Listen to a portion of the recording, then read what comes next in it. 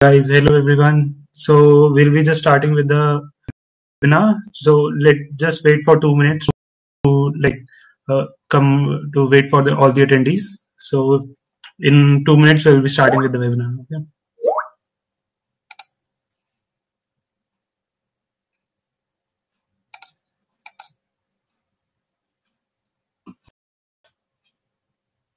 Sir, even sir, I think let's join. Yeah, no problem. Thank you. Hello.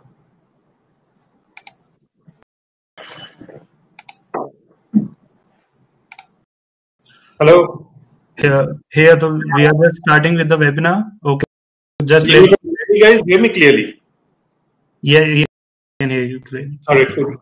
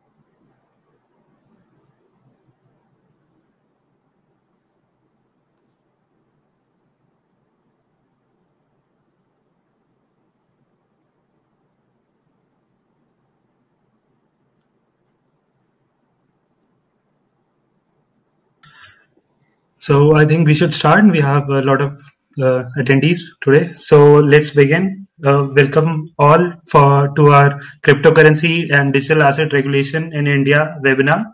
We have with us joining Mr. Atul Chatur of ABCE, entails blockchain cryptocurrency ecosystem. He's the co-founder, and we have the co-founder for BlockSuits, Mr. Samaksh Khanna, with us. Hey, hi guys. So let's just begin with the presentation, and then we move on to the panel discussion for the today's agenda. Okay. So let's start, guys. So let me just give you a brief about what's BuyuCoin. So BuyuCoin is a Delhi-based digital asset exchange and a blockchain wallet platform. We have been up and running since 2017. 2017, we have like innovative tech, and we are global players in the cryptocurrency exchange world in India.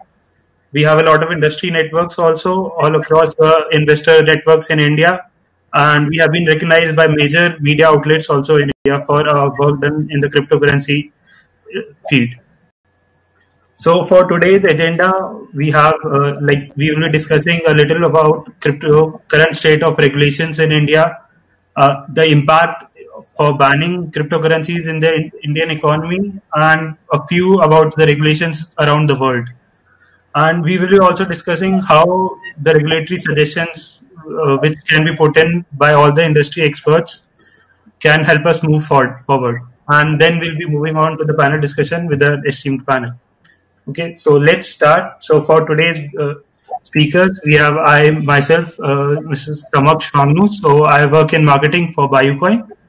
As I said, I have Mr. Atul with us. He's the co-founder of Entails blockchain and cryptocurrency ecosystem. And we have with us Mr. Samaksh Khanna. He's the co-founder of BlockSuits. So, as you guys all know, the current crypto scenario in India, even though the legalities are still in a bit of a gray area, but still cryptocurrency is on the rise since the lockdown period, and since the Supreme Court allowed trading of cryptocurrency as the ban was lifted by the Supreme Court, which was placed by RBI.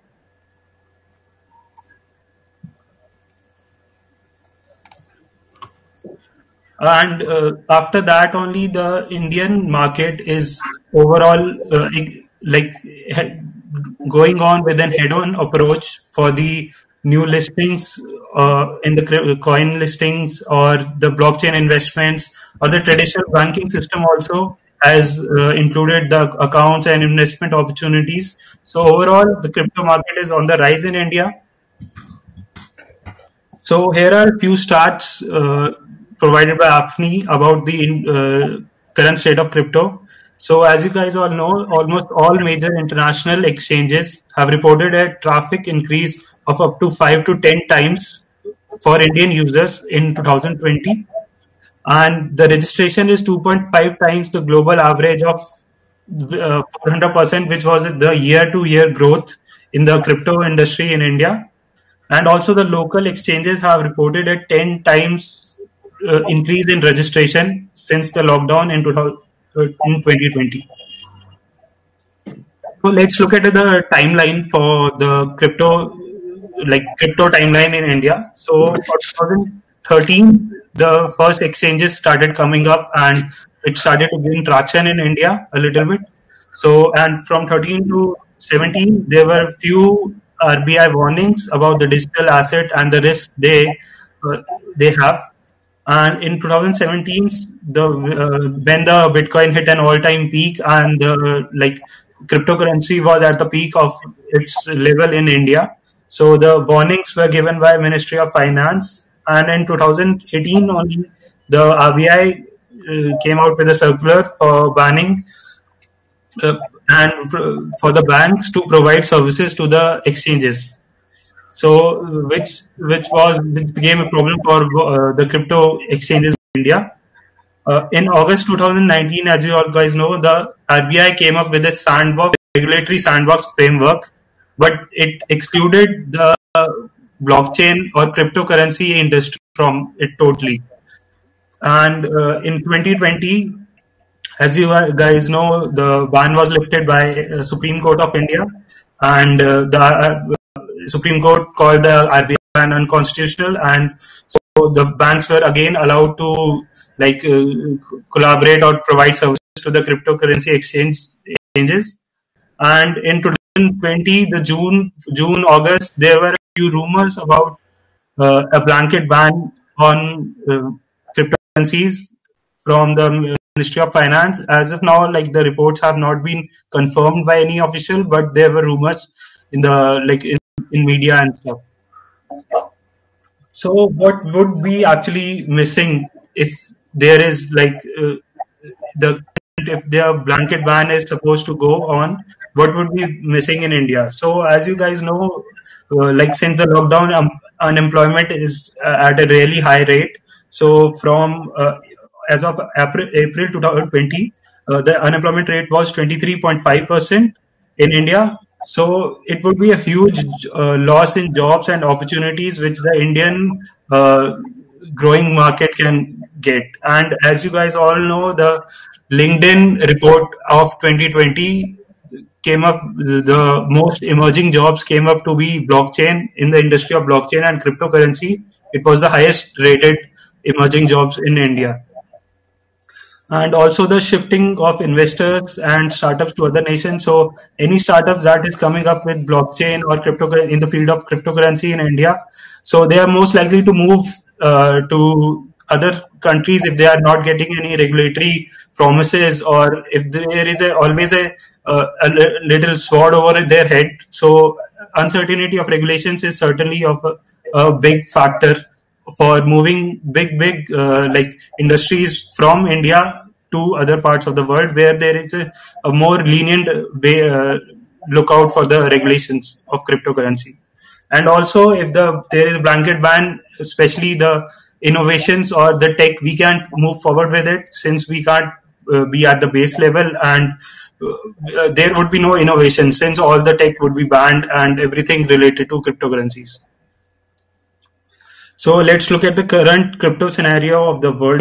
So here are a few countries. So like big countries like Canada, US, they have a few regulatory schemes in place for the cryptocurrency industry, and like China, and there are no policies for many countries in Africa as of now. India is also sort of loose policies as of now because there is no fixed regulations around it. And here you can see the regulatory framework, like for which countries the application of tax laws or AML or KYC, which can be placed on which have been placed by the country's governments as of now. So like Austria, Iceland, Israel, they have placed tax laws for the cryptocurrency earnings, and if any transaction happens on the cryptocurrency exchanges, the people are it is all taxed. And as of like Hong Kong or Luxembourg, Liechtenstein, they have AML and anti-terror financing laws so that they can combat illicit activities regarding the cryptocurrencies.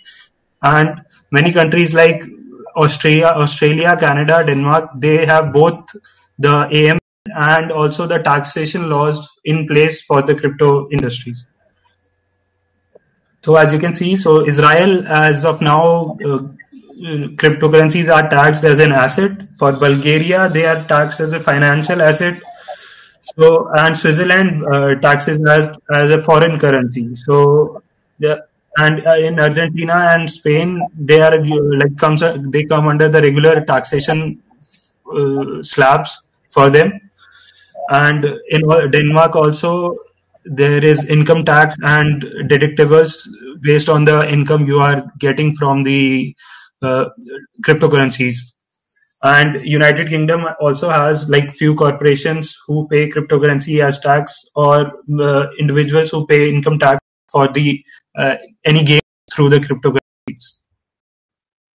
So what would we be missing out? Like what would happen if like there is a good regulatory framework and policies in place for this? So definitely there will be an increase of job, as I told you, the LinkedIn emerging job job profiles, the blockchain and cryptocurrency, they will see a huge boom in that.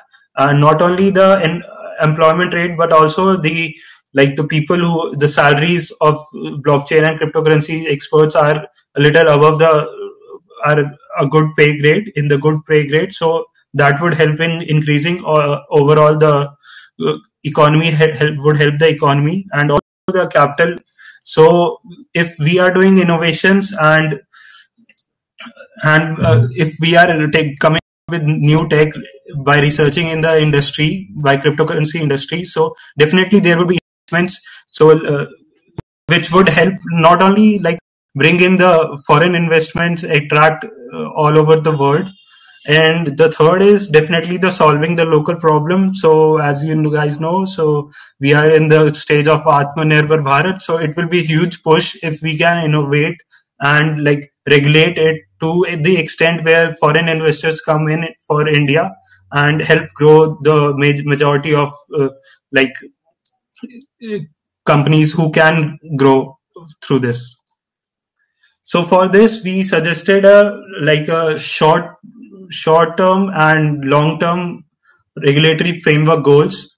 So for short-term and medium-term, we can suggest that there should be protection through KYCs and AML laws should be followed by the cryptocurrencies with respect to the banks. So that would not only help in the KYC AML compliance, so it will help in combating illicit activities, financially the terrorist organizations or everything related to that part of the sector. And it would also help in getting the investor protection. So there would be a lot of like scrutiny if there is a scam, or people can they would feel more protected about their money. The second would be bringing in legitimate crypto earnings under taxations. So that would be also helpful for, like, since taxations would require need a background check and everything. So the person would have to follow the KYC and AML compliance.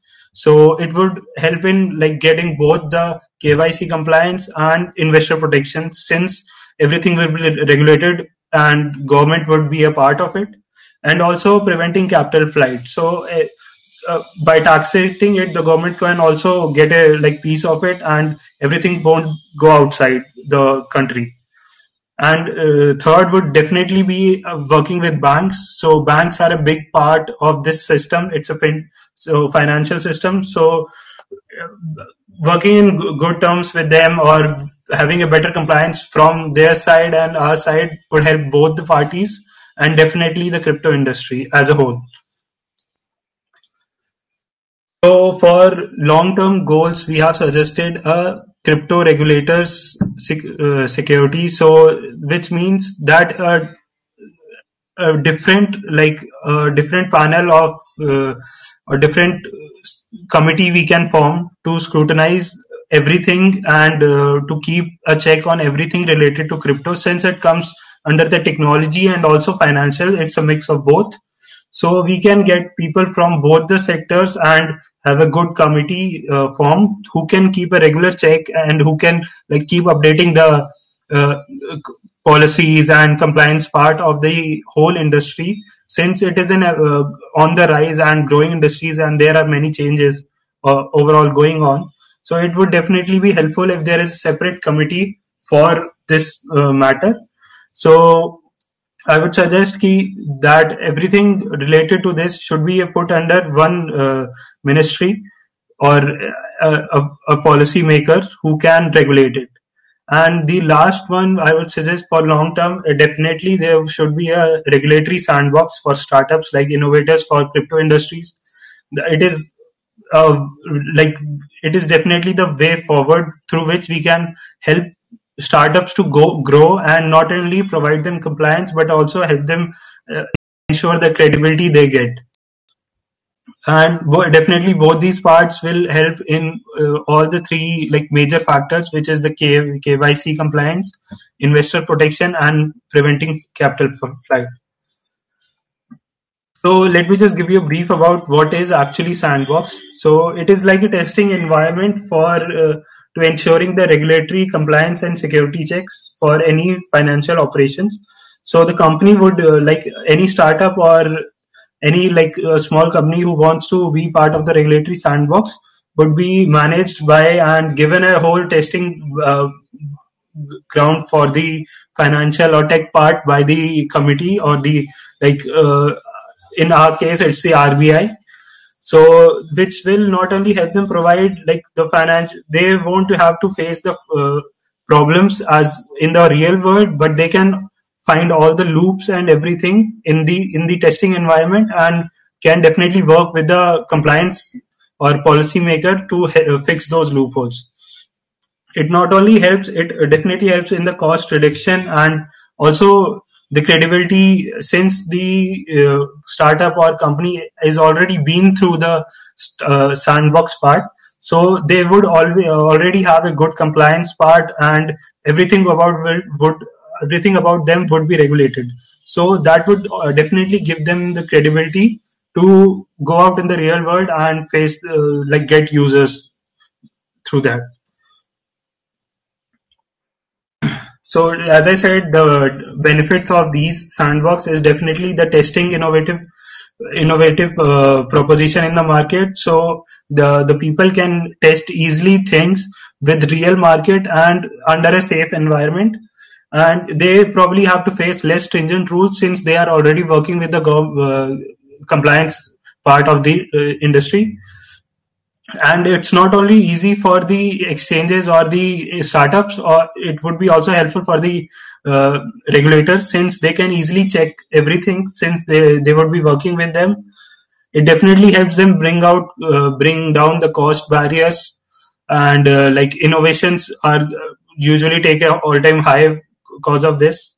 And definitely the transition from like the sandbox environment to the real world environment would be definitely smoother for these startups, since they would have done already all the work and everything related to finding the loopholes and transaction problems in the systems, and then they can easily apply that model which has been tested quite few times to the real world. And this definitely gives the users also a sense of credibility, since the startup would had already worked like the creators. So that helps in providing security for users also, to like how they forward with that. So next we will I will give you a brief about what is like the procedure for it. So sandbox part, the selection process, it is divided into three parts: the selection, the preparation, and the beyond the exit part. So for selection, I would say the regulators they have a few criterias. Like in India, the RBI had a few criteria.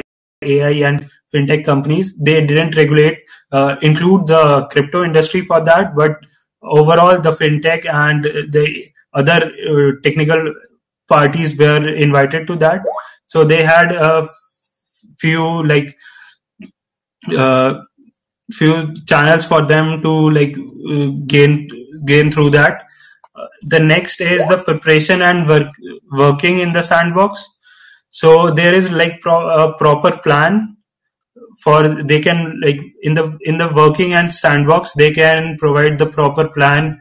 They can take all the regulators can work with them and work on the customer protection measures. They can also work on the risk management factor of these startups who are going into the fintech industry, and also the resource and compliance part. And for the last, they can easily like work on the data privacy and confidentiality laws of all the aspects of the startup, and definitely the licensing and part of every the startup. And also it helps the startup to get like promotions and free advertisement, since it would be helpful for them to go beyond. So I think everyone would be excited for now to like begin with the panel discussion. So Samak, Atul, so let's begin with them. Everyone is waiting for us. So for first question, I would say let's go with Atul. Atul, are you audible? Am I audible? Yes. You are. Can you hear me? Yeah. So let's begin with you. So I hope like everyone got a sense of what we were like getting into this, and what we were like trying to teach the people about regulations in India. So my first question to you would be like like if the Indian government decides to implement the ban, where do you think the crypto market would go cause of that? See, firstly, crypto is a global asset, right? I mean, if you look at BTC, you look at any of the other cryptocurrencies, you have to remember that these are global assets, right? Yeah. If you look at the important jurisdictions across the world, so that's Japan, the EU, Australia, Singapore, Canada, each one of these countries has actually legalized Bitcoin. At least they have not banned it. Yes. If you look at jurisdictions like the US, for example, you've got a lot of entities there getting regulated now. So the chances of banning cryptocurrency outright are totally gone. And that's pretty much true of most of the jurisdictions in the world. Even Pakistan the other day, of course, Pakistan is an economic basket case, so it actually makes sense for them to be in the be on the right side of cryptocurrencies at least, because that's the only way possibly for them to attract finance. But I think the risk of regulation has reduced substantially. So, for example, I was just reading today that the US has about 60 million people who actually now have some ownership of some form of cryptocurrency. So basically, I do not think banning, even in the Indian context, is going to work. And in any case, cryptocurrency or blockchain requires only a smartphone and an internet connection, right? As simple as that. Yeah. Of course, there is this issue of basically how do you do fiat on tramping, right? So how do you use fiat currency, which is INR or Indian rupees in India, to buy cryptocurrencies, but I think it will be always possible. So really banning is not going to work. They should regulate. In fact, even as we speak, we've actually reached out to the Home Minister today. The meeting is actually happening today so we've sent him a position paper to really basically say that let us regulate the industry.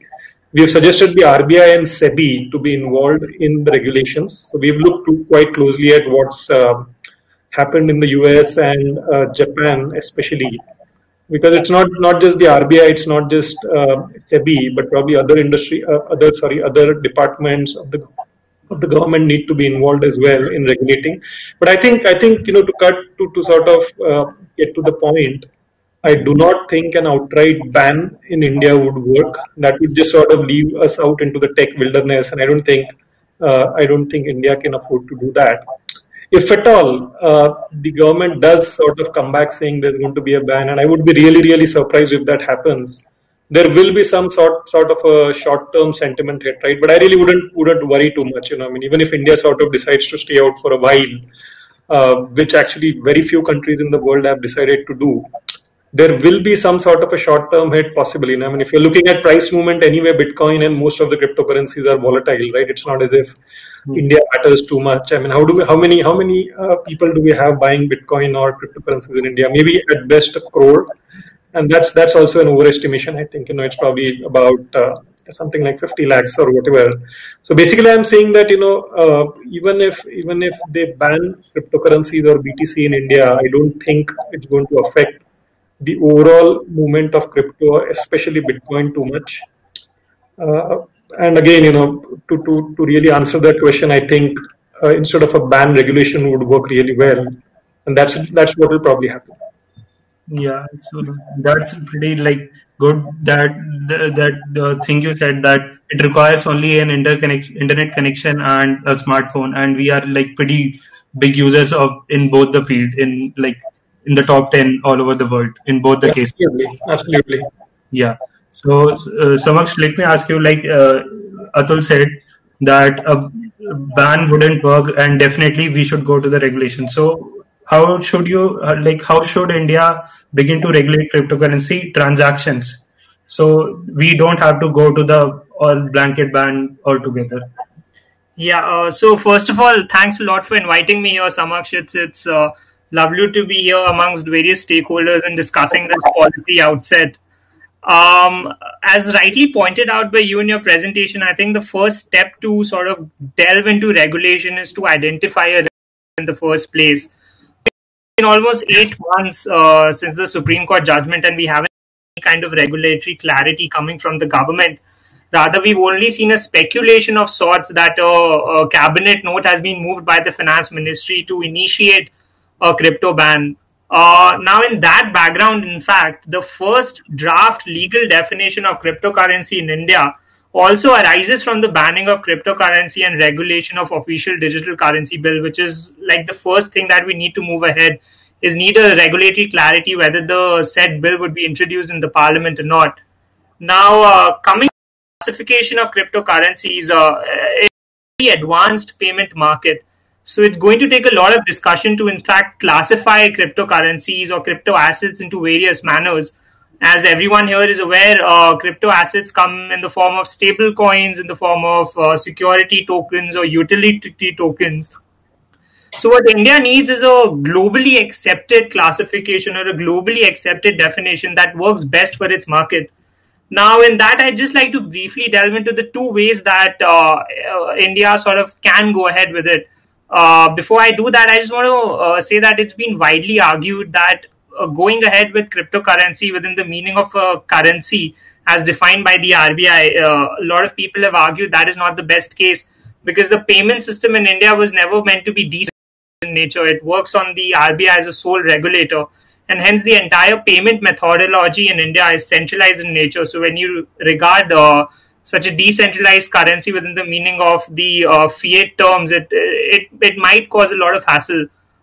Coming to securities, I think what India can do is amend the Securities Contract Regulation Act to sort of bring the definition of digital assets within its meaning. What's happening right now is that security tokens themselves potentially can be seen to be banned under the Banning of Unregulated Deposit Schemes Act, and that is because security tokens, utility tokens, or any investment contract having sort of crypto assets as their underlying value are not regulated in nature. So that is what's needed as by the SEBI right now. The US in this regard, as correctly pointed out by Mr. Atul also, has taken a very innovative approach. They recently released the Securities Clarity Act. What the Securities Clarity Act basically states is that any digital asset that has been introduced by someone would not automatically classified as a security by the nature that their underlying value in itself is a digital asset. Now, that helps a lot when investors are sort of using digital assets, security tokens, or other kind of token for fundraising projects. That's because then you don't come within the SEC and you don't have to create a regulatory hassle in the first place. So that is one of the ways that can go ahead with it. Just taking 1 minute more on that, very recently, in fact, a few days back, I with a self-regulatory organization for the payments ecosystem in India. I believe something similar can happen with the crypto assets ecosystem, wherein there is a self-regulatory authority or a that is happening. However, that shouldn't be the basis of regulation or of the framework. There should be a robust, more and adequate framework that we see by the government. But definitely a self-regulatory organization of crypto assets would help take forward our ecosystem's case. Yeah, rightly said. Like it can be like self-regulation can't be for future, but we can start with it and definitely build on that and build, as you said, robust policies for like the future. See, I just have one input there. Yeah. I actually think that if the industry goes the self-regulation way, at least till various people in the government, and India is a pretty poor government and regulatory structure at that, right? I mean, it's hard anyone within the government who really understands technology, cryptocurrencies. So I myself am pretty well politically connected, and frankly, I've approached, as I said, we are discussing today with the Home Minister, and frankly, there's very few people within the industry, within the government, or even within the regulator. And I'm not saying the regulator is backward or anything like that, but I'm basically saying it's very difficult for them to understand what's really going on in this space. Also, because the space is evolving really fast, so you actually might see self-regulation going forward. I wouldn't want to discount that. I would actually say, why not, right? I mean, if the likes of Binance and KuCoin and a lot of these exchanges are somewhat lightly regulated, and in fact, the ones that are lightly regulated are actually probably working the best. The US has got fairly robust sort of mechanisms, etc. So they're okay, right? I mean, they've got a lot of innovation, technology. They've got Stanford, Bay Area, blah blah blah, etc. They can sort of fall back on that on that sort of infrastructure, if you may. For India to do that, that's going to be very difficult. So the point I'm trying to make is that, in fact, even self-regulation till what to regulate, how to regulate is really worked out may not be a bad idea at all. Yeah. Like I also agree. Like in the government, people like for a lot of them, like the cryptocurrencies are a whole another industry which they can't figure out anything about it. So they are not able to like take a decision how to move forward with it. So for starters, I would definitely say like a self-regulation can also be a pretty good idea to at least like to start with it, start the whole industry on the ramp. So let me just ask you, Atul. So as you know, like there is a certain spike in public sentiment towards the last 6 months in the cryptocurrency industry.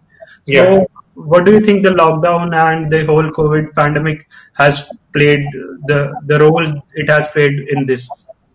Right. See, it's as simple as this, right? I mean, the world sort of moved away from the gold peg in 1973. So that was the Bretton Woods system, right?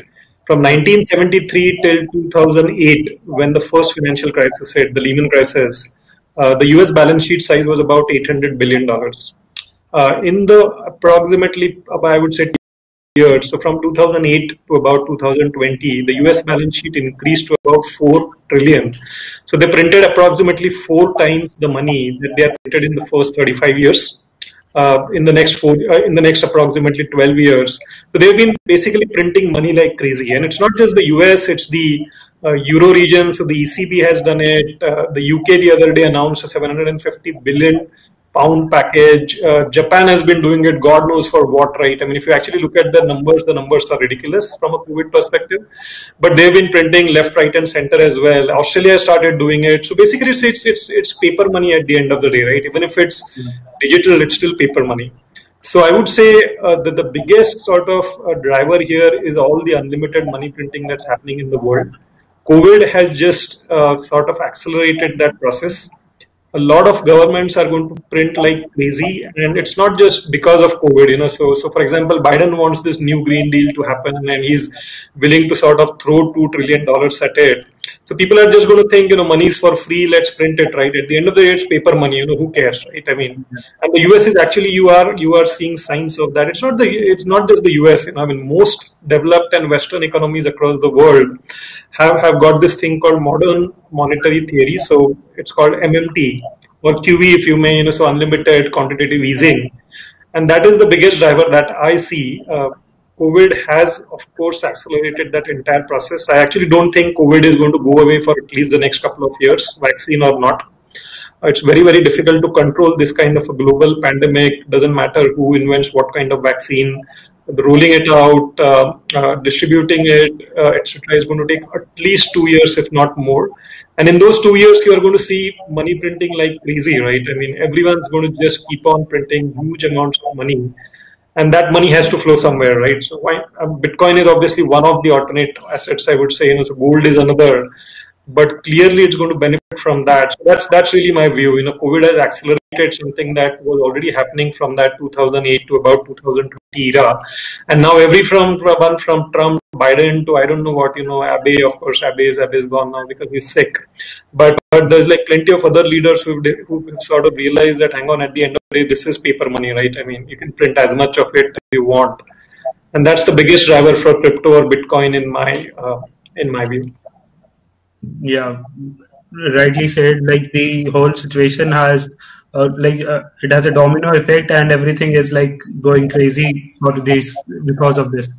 So let me just ask you some of like a little regularity clarity on how like the cryptocurrency businesses should go about on implementing the compliance solutions, or even creating a whole framework for India to like regulate the industry. Yeah, well, when it comes to compliance, I believe there's always this ambiguity and a conflict that arises. I'd like to give one example on that, and quite funny in that too. Very recently, in September 2020, the Office of Control of Currency in the United States issued an interpretive letter on the regulation of stable coins. They basically state that banks would now be allowed to hold stable coins and offer services around stable coins. Just a few hours of that issuance of that letter, the Securities Exchange Commission came out with their own statement stating that we do not agree with the OCC's interpretation of stable coins. They've sort of put it in a very restrictive sense. And if you want to create any compliance requirement for the same, or if you want to structure a sale of stable coins, you then have to come to us for clarity. So, there's always this conflict between regulators, especially in widely divided regulations such as the US. So, in that regard, India has lagged behind a lot because they haven't tweaked their existing regulations to be in line with technology specific elements. The latest, I think the November 2020 RBI FinTech report states that there are almost 342 cryptocurrency firms functioning in India right now. Most of them have, in fact, implemented some kind of a KYC or an AML compliance requirement. But in the absence of any proper definition in the Prevention of Money Laundering Act, I believe one could go on to look into the Financial Action Task Force reports that have been released, specifically the Global Standards for Crypto Assets report, which go on to specifics to provide guidelines on how digital assets exchanges would also work. Another interesting thing that I sort of find when it comes to compliance is would a wallet service provider be required to fall into the comprehensive application of KYC and CFT regulations? Now, the FATF goes on to say that they would, And that is something that India should also look into, because currently the idea is to regulate the bigger cryptocurrency exchanges, and I believe not a lot of wallet holders or even self-hosted wallets, for that matter, should also be brought within the KYC procedures as asserted by RPI and the IT Act and other intermediary guidelines. So that is something that we should look into. Yeah, definitely. So let me now move to Atul. So Atul, like the cryptocurrency is involved. Like, how do you see cryptocurrency evolving other than for like only the purpose of trade and investment? So, what do you think the other possible ways where we can like put cryptocurrencies into use? Right. So see, so cryptocurrencies firstly are of different kinds, right? I mean, you've got BTC, which is Yeah. probably a store of value. You've got Ethereum, which is a smart contract platform. You've got storage tokens now. You've got DeFi, decentralized finance tokens now. You've got the private VPN guys. You've got something like Helium, which is more of a sort of a low cost wireless network, which has got a bigger range.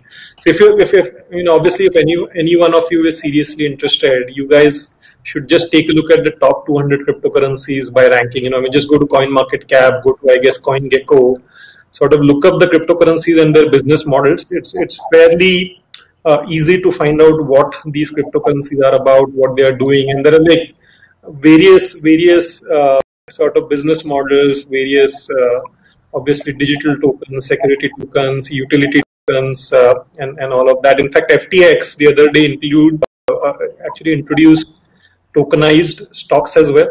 So, for example, someone sitting in India cannot get access to, let's say, an Apple or a Google or a Tesla. Of course, the likes of HDFC Securities, ICICI, etc., do actually let you buy some of these foreign stocks.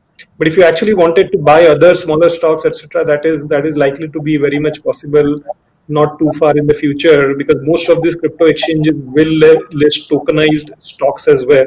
And in fact, you can actually tokenize anything in the world, right? So to that extent, I would say there are just plenty of or different business models out there. The digital tokens associated, so cryptocurrencies associated with these business models are different.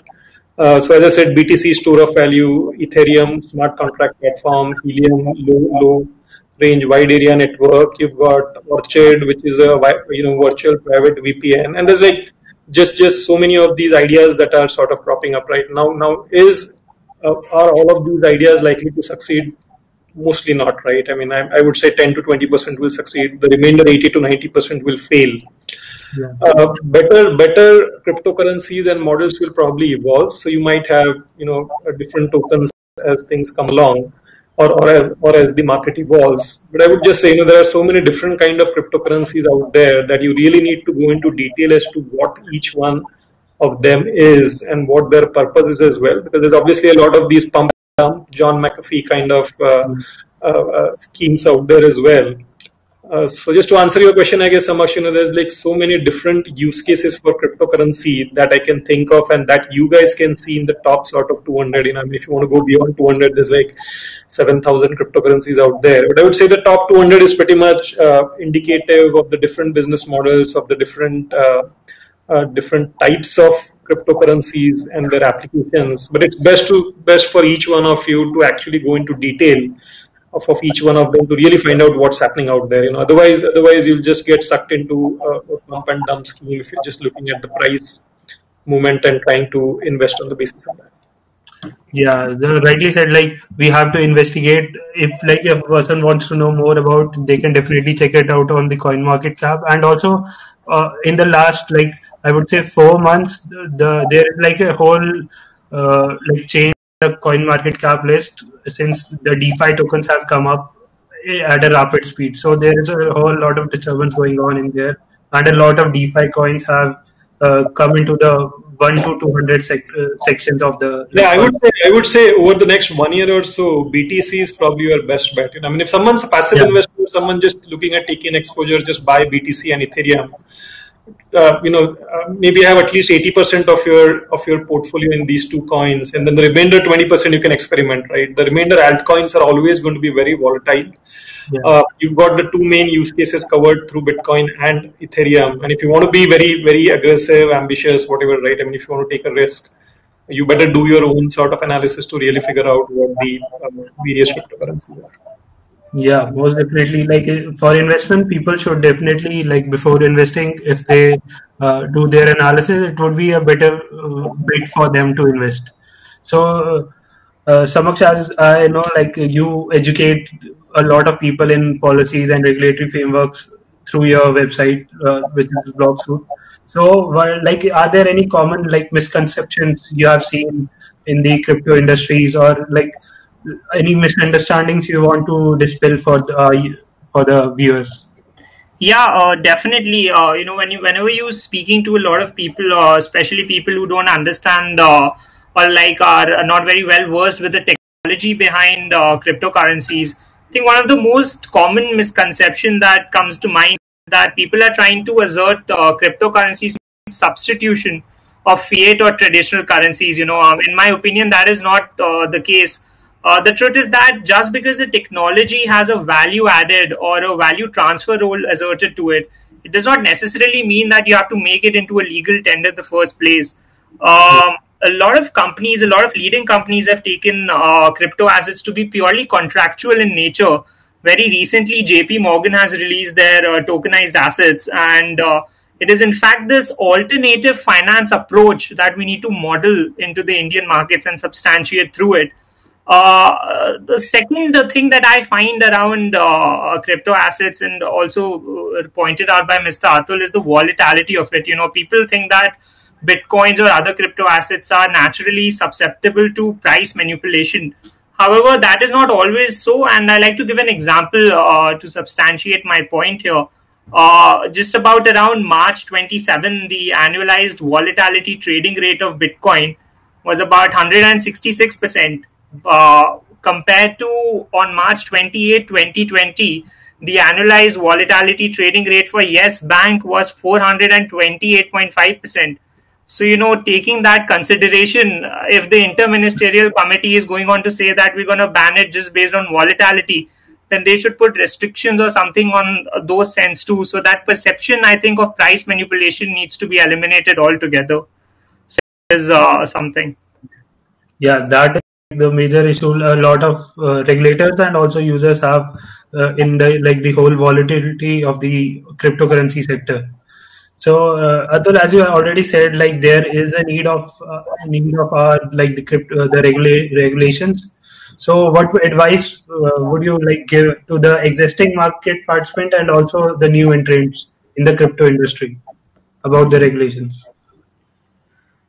See, I would frankly say, if you actually look at the genesis, the origins of Bitcoin, right? I mean, if you go back to that white paper that Satoshi Nakamoto put together in that 2008 time frame, it's basically an anti-establishment drive, right? I mean, it basically goes against, I would say, this overall sort of thought, firstly, of centralization of money, that is, and secondly, the fact that money can actually be managed properly by the government or politicians. Now, that's just a whole load of crap that we've been raised on for a number of years, right? For some reason, we actually think that if you look at how government was actually never formed to manage money, So let's really get that clear. It's something that we've been brought up with. That's something that we've lived with. Something that we've actually come to believe is the gospel truth. It's actually not, right, and it's not just that.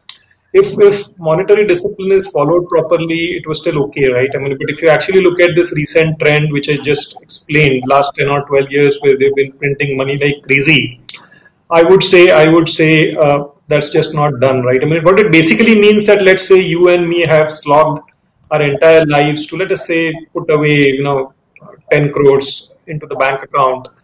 Someone who's in the government can just print 100 crores, and and that's it, right? They're richer than you, right? So I would say that the reason I'm making this point is that governments, most of them will try and firstly ban or try and regulate this space for sure. I wouldn't worry too much about the regulations as long as you are not on the wrong side of the law completely, right? So if you're using this for money laundering, obviously it's wrong, right? But there are so many genuine use case of cryptocurrencies and blockchain technology which are just unbelievable, right? I mean, there are models in there, which is why I said just look at the top 200 cryptocurrencies and look at the genuine business models. They are just unbelievable, right? And don't necessarily focus on the I would say on things like money laundering and stuff like that, because if you go there, it's obviously on the wrong side of the law completely, right? So I would say regulations will come and go. The government has tried to regulate absolutely everything, right down to even love jihad now. So I would say all these things will keep on happening. Don't be on the wrong side of the law. Regulations will come and go for sure. This is a space where the most important thing for the government, which is money, is being affected for sure. So they will try and regulate the space.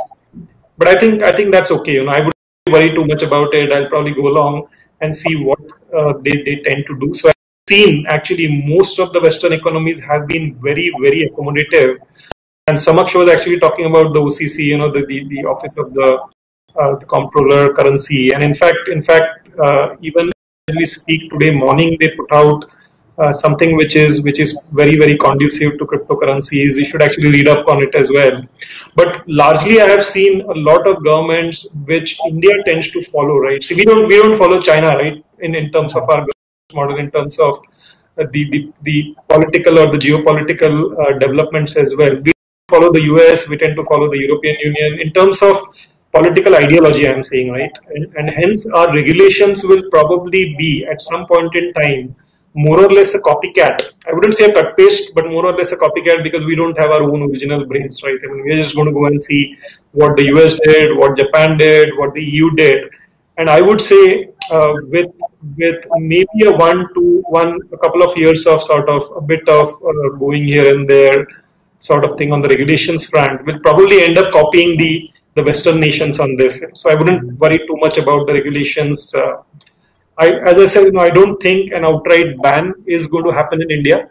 And if they have to regulate, light or self-regulation is what I would really like. I don't want some idiots to basically come in and do hard regulation, because unless they really know what they're talking about, hard regulation, especially in a space which is evolving so fast from a technology perspective, it's going to be very, very difficult for anyone within the government or our regulators, which is mostly RBI, SEBI, etc., to really do any meaningful sort of regulation around this. So so that's my view on regulations. Yeah, so yeah, definitely. If the government chooses to see the terrorism and financing of those illicit activities, so they'll definitely that would be there, and that would probably be the regulations also. So Right, see, Samaksh, sorry to interrupt, but you have to realize, and everyone's got to realize here, that even cash, yeah, gold, regular money is used for all these activities, right? I mean, it's not as if before crypto came in that none of this existed, right? So Dawood was still around, everyone's still around, and everyone was around. Even when cash was there, gold was there, your regular money was there. So that's why Mallya and Nirav Modi, right, actually ran away. They ran away with proper money, right? It's not as if they used crypto to run away or anything like that. So I do understand that crypto does sort of introduce a new element here, which makes it somewhat easier for someone to do these activities. But hang on, that's the world, right? I mean, if you actually make your economy attractive to investors, to people will run away, And if someone does, I'm sure global regulation will catch. I mean, there's Interpol, right? I mean, tomorrow, if you've got someone who's really on the wrong side of the law, let the Interpol take care of it, right? Why do you want to stop genuine innovation from happening? And I actually see blockchain and cryptocurrencies having that potential. And I think the world is largely and mostly realizing it. As I said, India will fall in line at some point in time. It may not happen immediately. But I would say a year, 2, 3 years out, they will probably follow mostly the Japanese, the US, the European sort of models, rather than sort of go down the China route here. So CBDCs, obviously, central bank digital currencies, are a bit of a threat, but they are not that major either. So CBDCs do have a sort of a use case that competes with stable coins. But anyways, so I'm probably speaking out of turn here. But I would say, like I said, so crypto being used for any of these terrorist and money laundering activities, so cash and gold and all the other stuff has been Yeah. used in the past as well. Yeah, definitely. Like I was about to say that only like cash and gold has been always used. So it's like the same thing only. Like you have to regulate it. You just can't see that side of the picture. So as you said about this, like the central bank and digital currency, I would like to go to Samaksh and ask like, what are your thoughts about the recent developments in the central bank digital currency, and what can actually Indian regulators take from its growth or its working model? Yeah, so definitely, as Mr. Aditya pointed out, there appears to be this race amongst nations to sort of catch up to sort of adopting a digital currency model.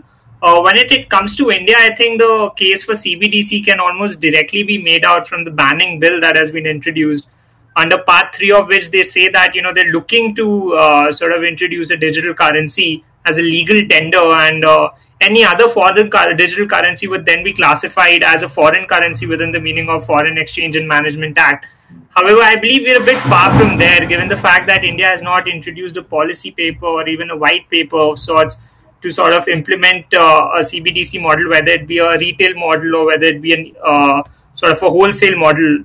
Very recently, the European Commission had also sort of provided how they're going to go about the CBDC model. China has advanced aggressively in that area. Somewhere around October, I believe, China incorporated the definition of a digital yuan within their banking law. So that is something that's happening globally, with China almost winning the race that we're in currently. Um, Coming back to the Reserve Bank of India, in the recent report where they set out their sort of their technical payments vision for 2021, RBI focuses substantially on the digital payments aspect, and they say that maybe creating a digital currency is one way to go about it. However, in order to do that, I believe RBI would first have to remodel their entire financial intermediation system, given the fact that our payments economy is at a very advanced stage when compared to other nations currently. There are a lot of cybersecurity concerns that have also been sort of established in other nations. The working group in Australia also was sort of working around how to supplant these cybersecurity reasons. And given the fact that India does not currently have a personal data protection bill in place, these privacy issues will not be able to develop. These privacy issues will not be able to have a grievance mechanism in place, and that's what really required from a data protection perspective. So just to sum up, I believe in order for a CBDC case to be made out, what India first needs to do is identify what kind of financial intermediation would they really be requiring, whether it's going to be a retail model that they scope into or whether a wholesale model that they scope into. Yeah.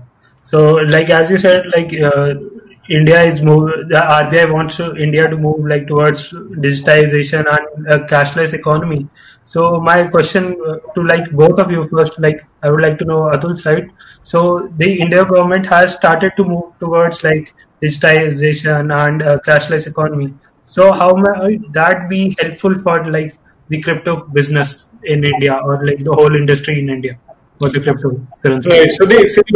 So I mean, it's not digitization with your traditional fiat currency, right? So with the Indian rupee, Yeah. and I see crypto. Of course, that's digital as well, but there's a huge difference there, right? I mean, there's a couple of differences. One is our sort of digitization drive is all centralized, right? I mean, it's not on the blockchain. It's basically whatever Modi and the PMO decides. That's the digitization strategy. The best thing that I see about that is basically for the digitization drive to succeed in India, you need to have the smartphone as well as the internet, right? I mean, without that, you cannot digitize.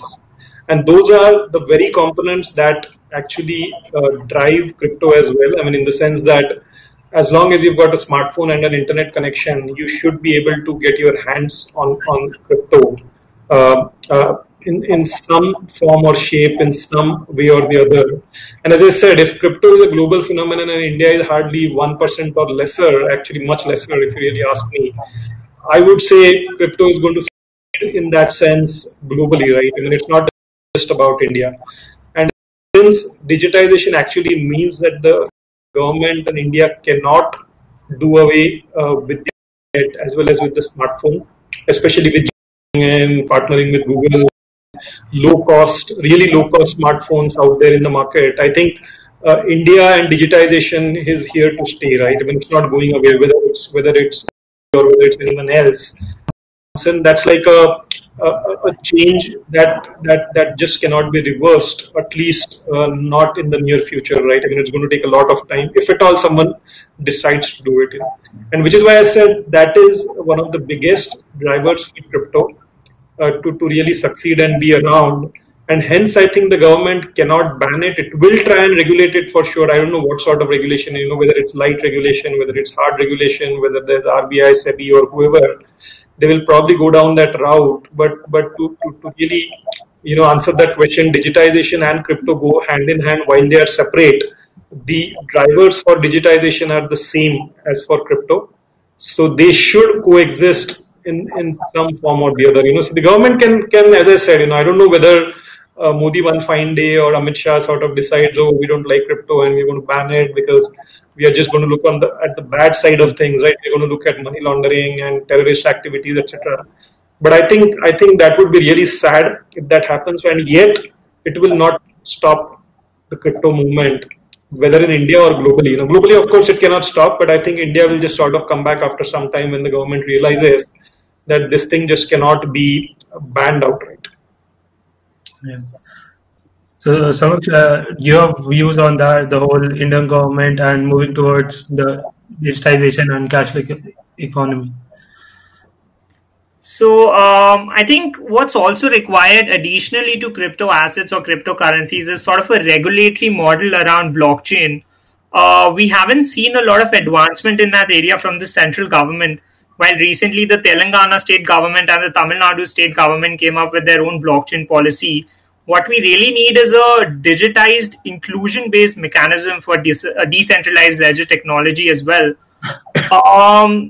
Just to pick up from Mr. Atul's point stating that cryptocurrency and the technology sort of goes hand in hand, in my opinion, that is yet so. The Supreme Court in the IMAI judgment very exclusively stated that the technology behind crypto and crypto themselves can be severed in nature. And recently, the government, in fact, was arguing that, even if they come up with a CBDC model, it's not necessarily so that they use blockchain behind it. So that is something that we need to look into. Just coming back to my point now, regulation around crypto in order to sort of go with the hand-in-hand of digital India should be adapted to protect consumers. Similar initiatives have been taken in the cashless area also, where RBI proposed sort of a redressal mechanism. An argument here, and I think one of the very vastly approached argument that the interministerial committee made when it came to financial inclusion about crypto was the fact that crypto assets, being global in nature, may not completely adhere to the data localization norms provided by the Personal Data Protection Bill. However, very recently, WhatsApp was given the green light to function in India, even though previously they were not adhering to data localization. Now, bringing that example in the crypto landscape, I believe in order for the ecosystem to advance, a very similar engagement of stakeholder consultation should happen as it's happening with the Personal Data Protection Bill. And that is how we'll sort of be in line with the digital ecosystem and the Atmanirbhar Bharat project that our government is trying to take forward. Yeah, definitely. So, for the last question, I wanted Atul to join in. Can you tell us about what you guys are working at on entails blockchain and cryptocurrency ecosystem? You already told they're in talks with the MOH, Ministry of Home Affairs, with Amit Shah. So can you a little bit elaborate on that, what you guys are doing and everything about it? Sure. So my view of crypto clearly has been that till recently, the entire space has been retail driven, right? I mean, it's the fact that if you look at that 2008 to about 2017 sort of time frame, it has basically been a retail driven phenomenon. So we are actually focusing on the institutions, the high net worth individuals, to really develop business on that side. Because while the retail side is interesting, it's pretty competitive. So you've got BuyUcoin, CoinDCX, WazirX, Unocoin, ZepPay, etc., right? And there's clearly a lot of other services that can be that can be provided to institutions and UHNI clients. That is really the area we are focusing on. So it's more of a customized, personalized service, if you may. We are still fleshing out the details as to how we want to do it. Is it a broker model? Is it in partnership with one of the large global biggies like a Coinbase or a BitGo? So we're still really trying to sort through that. That is one. And second is, as I said, while we would ideally want to be regulated, and while I don't like regulations, frankly, I would still be obviously want to be on the right side of the law. So that regulation is welcome, but I hope it's light regulation because, as I said, simply because I believe that the regulators are not equipped enough at this point in time to really have any hard regulations in place. And even if they do that, they would actually end up constraining or restraining the industry, which is just not necessary at this point in time. Now, as long as you've got the main points covered around the KYC and the AML, you're fine, right? I mean, how does it matter if as long as I know my customer on who he is and what the source of the money is, what the money buys, right, at the end of the day.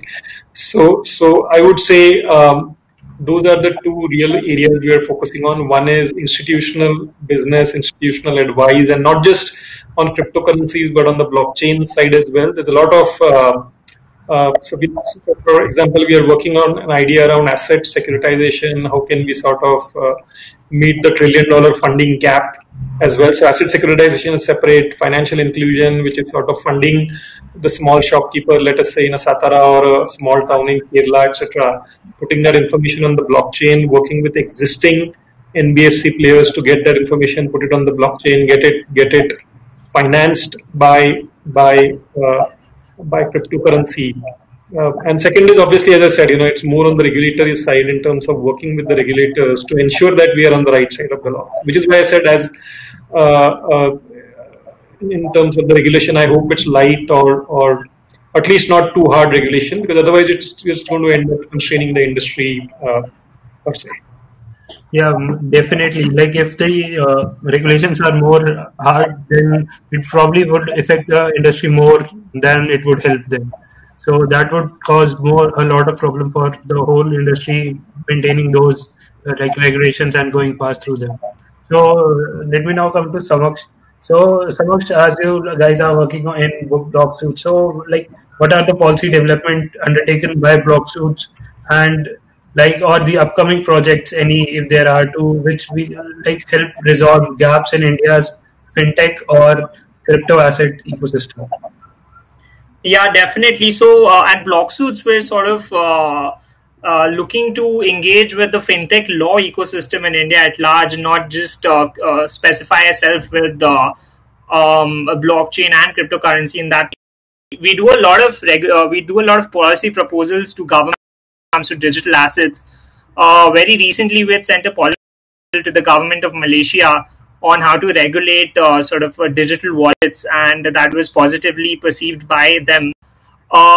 Coming back to our crypto work, we've published a lot of research on how cryptocurrencies, crypto assets, stable coins, CBDCs can be prospectively regulated in India, and how are they being done so in other jurisdictions as well.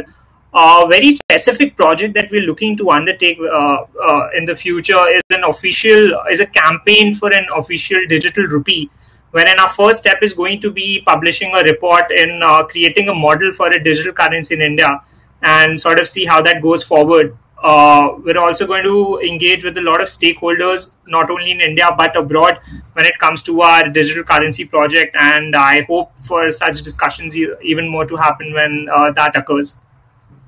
Yeah.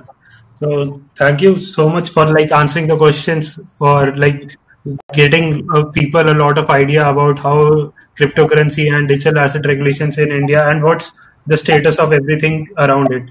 So if like we have a lot of questions from our viewers also. So if you guys are like comfortable, we can like go through few of them. Okay. Yeah, So of course. Yeah. Let me ask you. Just jump in. Any one of you feel like. So I actually see a comment here from Shreya Mishra. I don't know if you want me to address that or Yeah, yeah, yeah. Go ahead. No issues. yeah. I think there's someone called Shreya Mishra who's an associate with Shardul Mangaldas, a law firm, and I think he does not agree with my comment where any government is dependent on foreign institutions for policing when the victim is their citizen. This is against the basic concept of sovereignty. Needless to say, it's against the Indian Constitution. So I'm just reading out what he's put out there. Yeah, I'm sure all of you can read it as well. So basically, my point there was pretty simple, right? So there are good and bad uses of cryptocurrency. As there are good and bad uses of cash, gold, and any other sort of legal tender out there, right?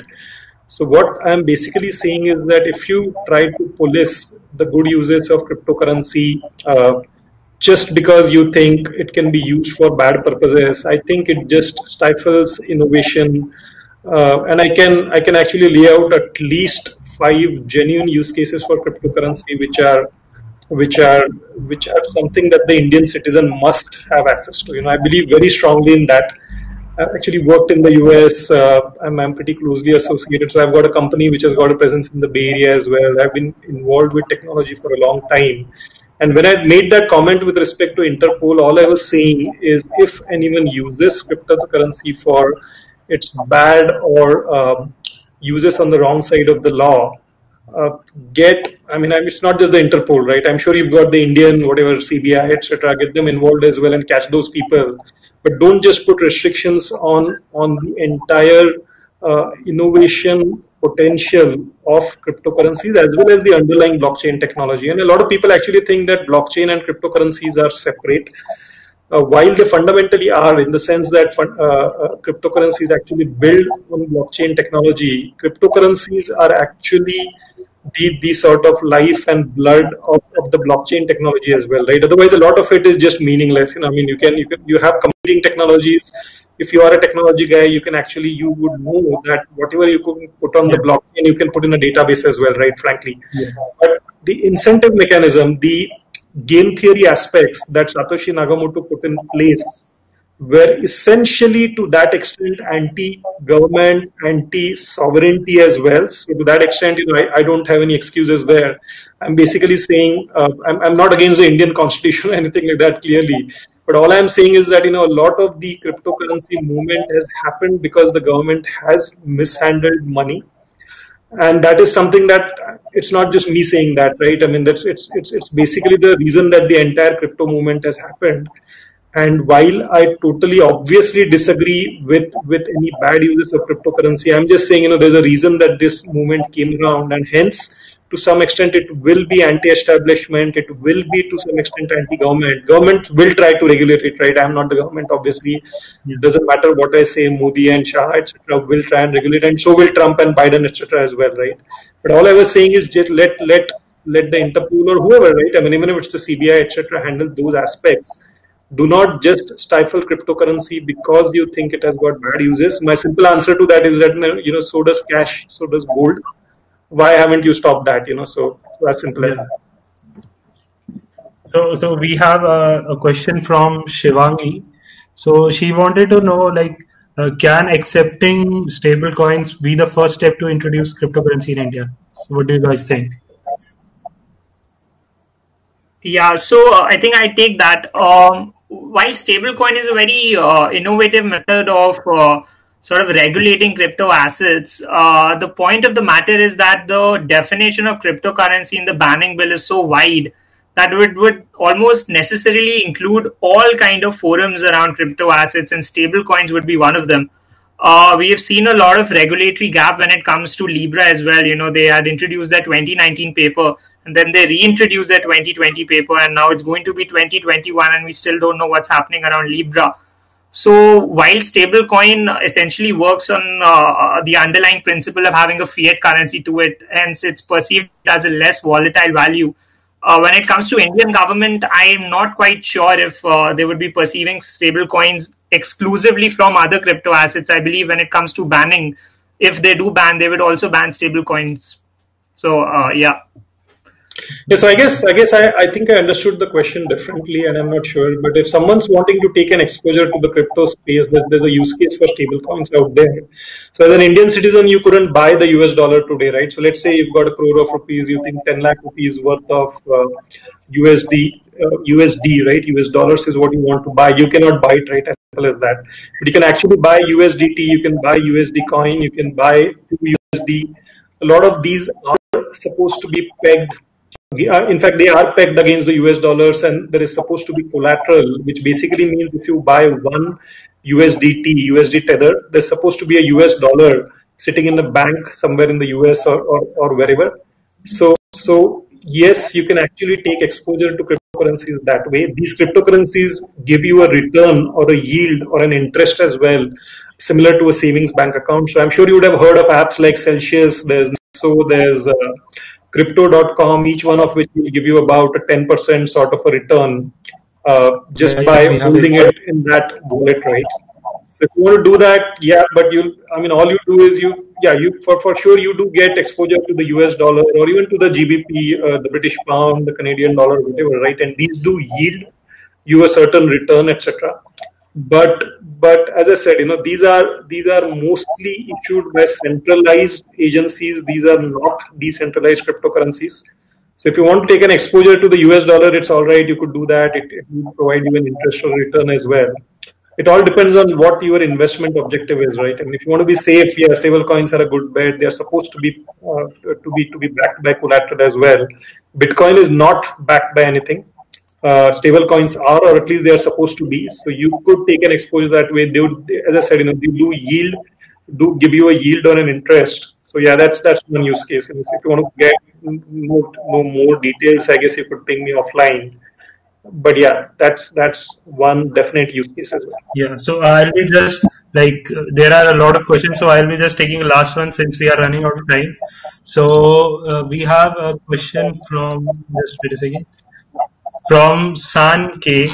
So so they are asking like how are cryptocurrency taxed, and there are few exchanges that are charging GST. So will there be additional taxation on it under the other incomes? So E- Sorry, what Yeah, was the so I think question? the Sanke wanted to know like how are cryptocurrency taxed. So in terms, Yeah, someone, sorry, go ahead. Someone. Yeah, so very briefly, actually, I think currently there's no innovative or there's no extensive taxation regime to India right now. Most of the cryptocurrency exchanges are taxing on the basis of them being intermediaries in nature.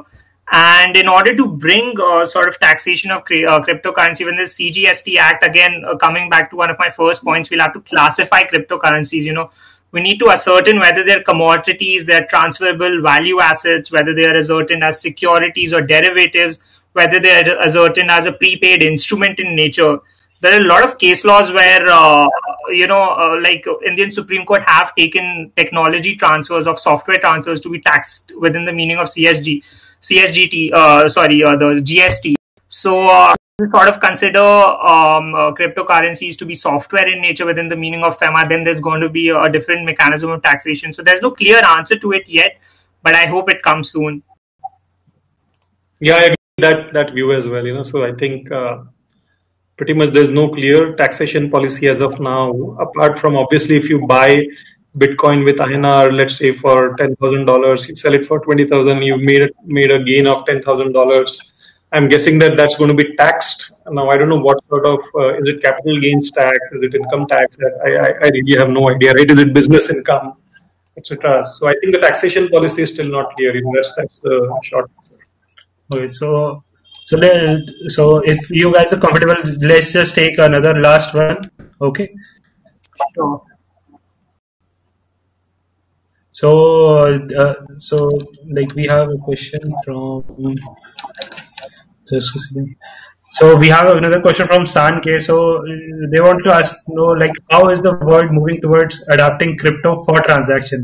Like instead of using actual currency like rupees or dollars, how can like we transact on a daily basis through crypto? So, Samak, do you want to go first, or? No, I think I just like to add like a very brief point to that, and Atul, or maybe you can take on after that. Very recently, PayPal has also incorporated cryptocurrency transactions within their medium. So I think definitely there's a substantial value, especially in the European countries when it comes to sort of overweighing on cryptocurrency transactions.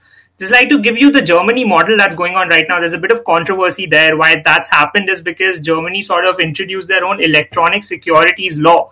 Now, what this electronic securities law basically states is that there are going to be two types of securities. One that is transacted over cryptographically, let's say on a blockchain, and one that's transacted just in the manner of a normal digital transaction or a digital representation that you have maybe on your mobile phone.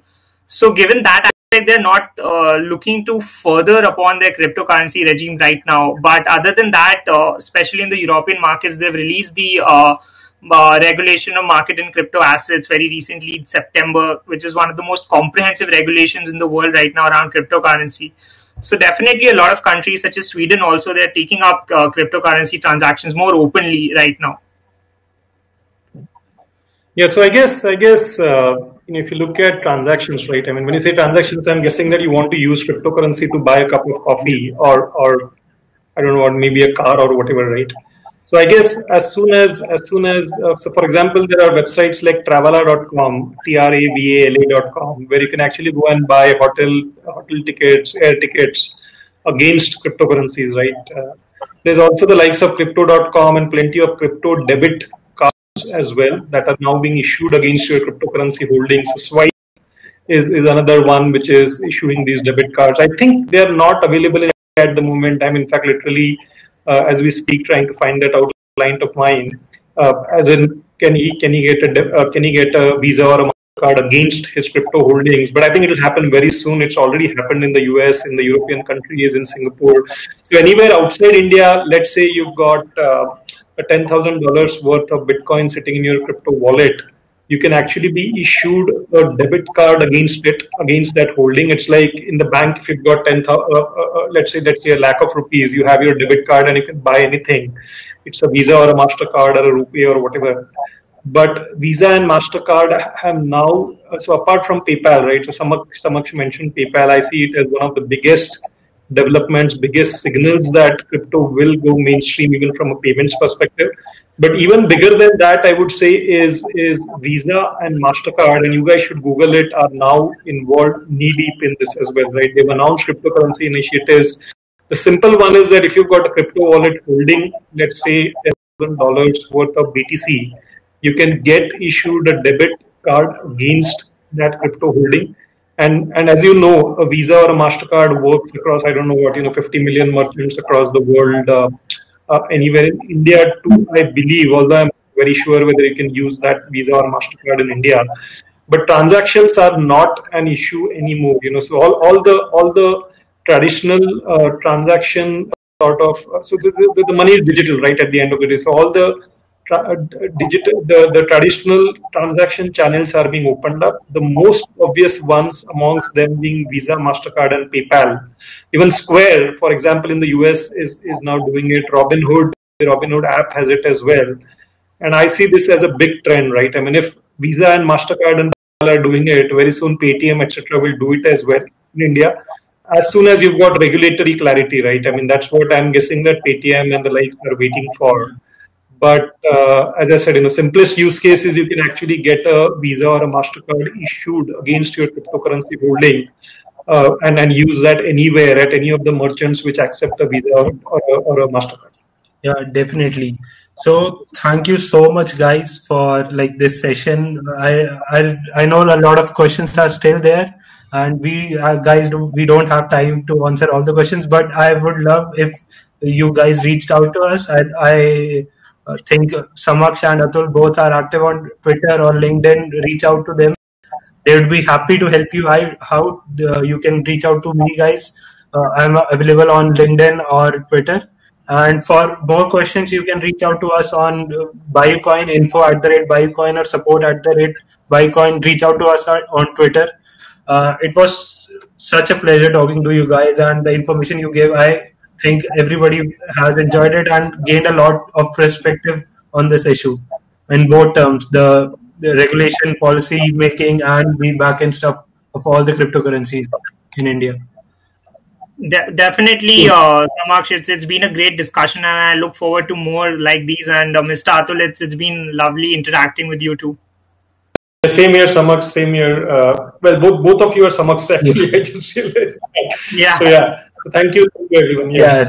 Thank you so Thanks. much, guys. To all the viewers, I will say thank you so much for attending, and we'll be doing these more in the future. And I hope you all enjoyed it and gained a lot of perspective on cryptocurrencies. And reach out to us on Twitter, reach out to us on LinkedIn. We'll be happy to help you out, guys. So thank you so much. Thank you, Atul and Samaksh. Thank you. Thanks. Thanks.